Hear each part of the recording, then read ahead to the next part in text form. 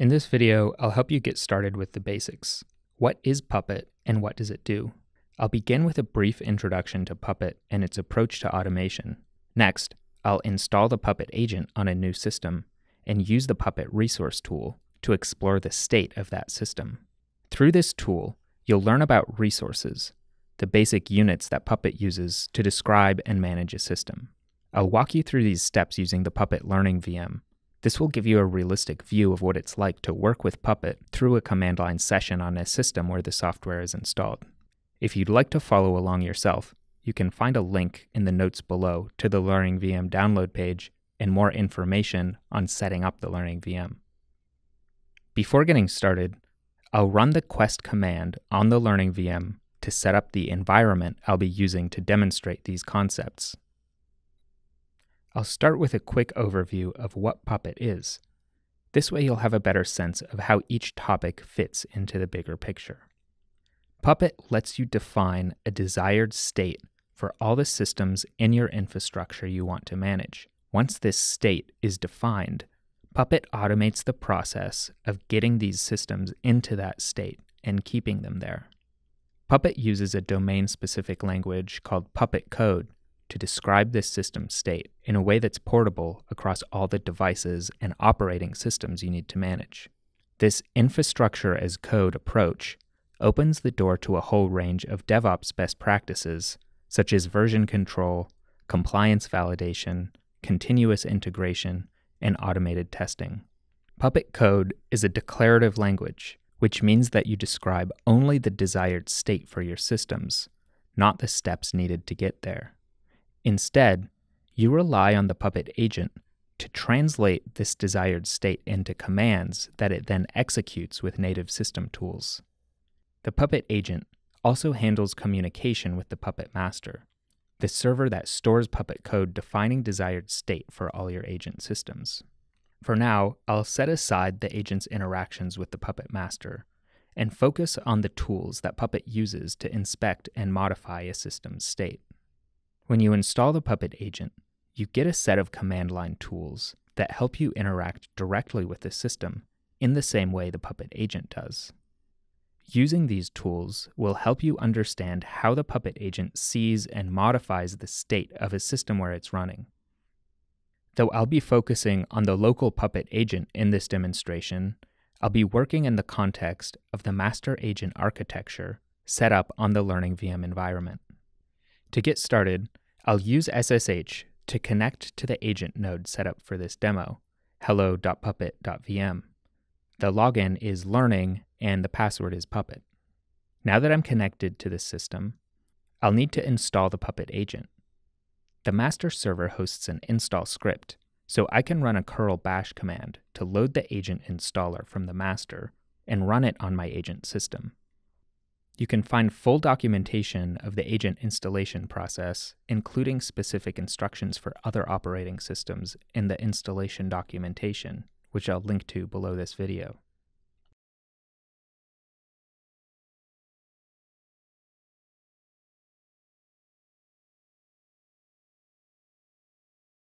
As I mentioned earlier, the Puppet agent comes with a set of supporting tools you can use to explore a system from Puppet's perspective. Now that the agent is installed, I'll use these tools to demonstrate some of the key ways Puppet interacts with the system it manages. One of Puppet's core concepts is the resource abstraction layer. This refers to a set of tools that Puppet uses to translate back and forth between the resources defined in your Puppet code and the actual state of those resources on a system. The term resource refers to a distinct unit of configuration on a system, such as a user, file, service, package, or one of many other built-in or user-defined resource types.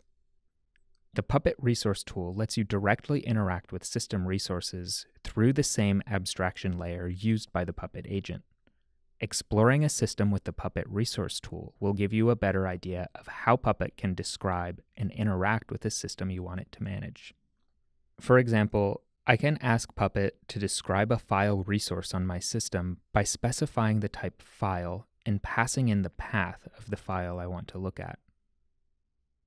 What you see is the Puppet code representation of this resource. In this case, the resource's type is file, and the path is /temp/test. Let me break down the anatomy of this resource syntax so you can understand it a little better. The resource type tells Puppet what kind of thing the resource describes and helps Puppet find the set of tools it needs to manage that resource on the system. The body of a resource is the list of parameter value pairs that follow the pattern parameter, an operator called a hash rocket, and then the assigned value.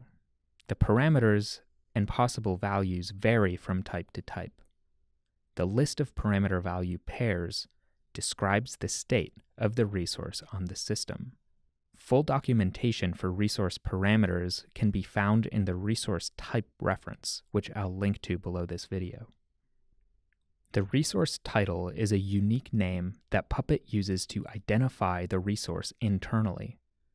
In the case of the file resource example, the resource's title is the path of the file on the system /temp/test. Each resource type has a unique identifying feature that the Puppet resource tool uses as the resource title when it inspects that resource. For example, a user resource uses the account name as a title, and a package resource uses the name of the package. Now that you're a little more familiar with the syntax, let's take another look at that file resource. Notice that it has a single parameter value pair, ensure absent. The ensure parameter describes the basic state of the resource. For the file type, this parameter says whether the file exists on the system, and if it does, whether it's a normal file, a directory, or a link. So ensure absent is telling me that this file doesn't exist. Let's see what happens when I use the touch command to create a new empty file at that path. Now I'll use the Puppet resource tool again to see how this change is represented in Puppet's resource syntax. Now that the file exists on the system, Puppet has a little bit more to say about it. It shows the ensure and content parameters and their values, plus information about the file's owner, when it was created, and when it was last modified. The value of the content parameter might look a little different than what you expected for an empty file. When the Puppet resource tool interprets a file in this resource declaration syntax, it actually converts all the content to an MD5 hash. This hashing process helps Puppet efficiently compare the contents of a file on your system against the expected content and see if any change is necessary. Let's see what happens when I use the Puppet resource tool to add some content to the temp test file.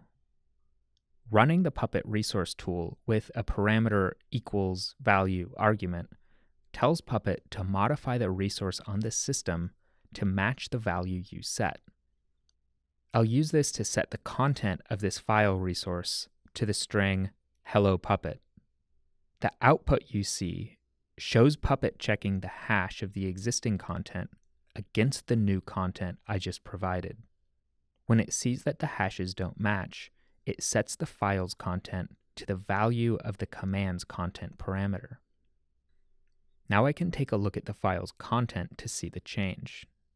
This translation back and forth between the state of a system and Puppet's resource syntax is the heart of Puppet's resource abstraction layer. Let's take a look at another resource type, the package.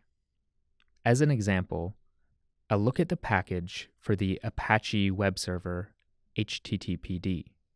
Because this package doesn't exist on the system, Puppet shows you the ensure purged parameter value pair.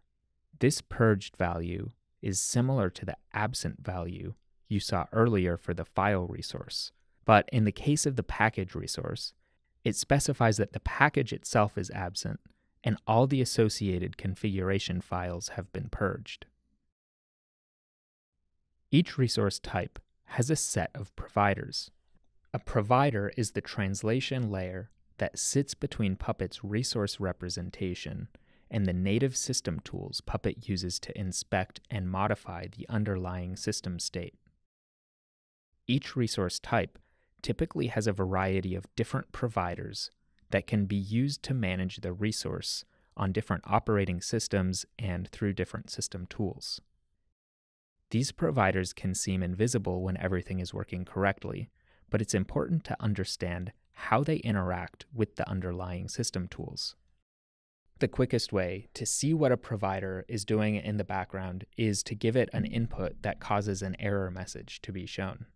I'll tell Puppet to install a non-existent package called bogus package.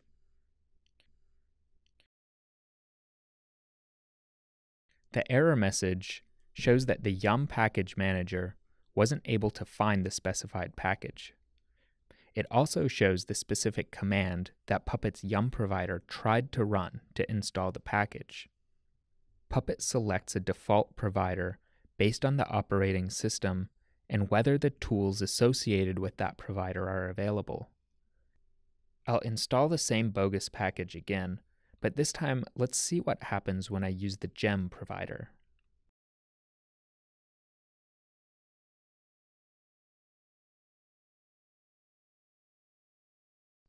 Puppet outputs a similar error, but this time you can see that it tried to run a gem command instead of a yum command. Now that you have a little bit of a better sense of how Puppet's providers offer an interface to system tools, I'll install a real package with the default yum provider.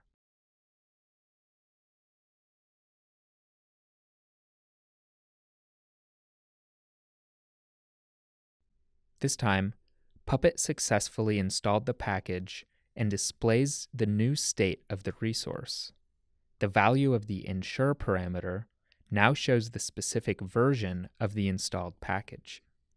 I didn't specify a version of the package to install, so the yum provider defaulted to installing the latest available version. In this video, we started with an overview of Puppet, its declarative domain-specific language, and the master agent architecture. I installed the Puppet agent on a new system using an install script hosted on the Puppet master. Once the agent and suite of supporting tools were installed, I went over the fundamentals of Puppet's resource abstraction layer, including resources, resource types, and the providers that translate between your Puppet code and native system tools. In the next video, I'll go into some of the details of how Puppet takes advantage of this resource abstraction layer to help you define a desired state for your systems and automate the process of enforcing this state on the systems you want to manage.